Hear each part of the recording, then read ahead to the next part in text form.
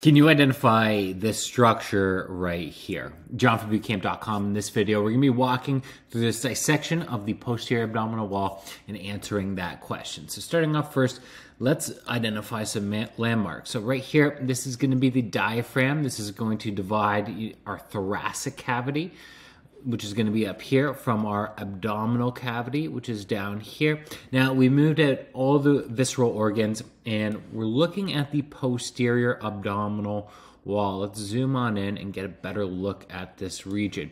You can see we have our aorta. This is going to be coming down, passing through our diaphragm and continuing as the abdominal aorta before dividing into the two common iliacs.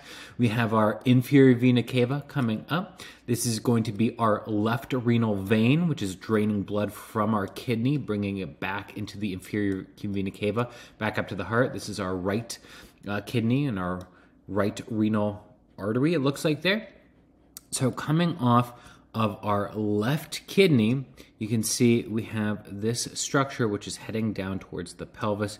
We also have this structure right here. This one right here, this is going to be the left gonadal vein, which is returning blood from the ovaries or the testes, the gonads. And this structure right here, this is going to be the ureter, which is carrying urine from the kidney down to the bladder. So the correct answer in this case is the ureter.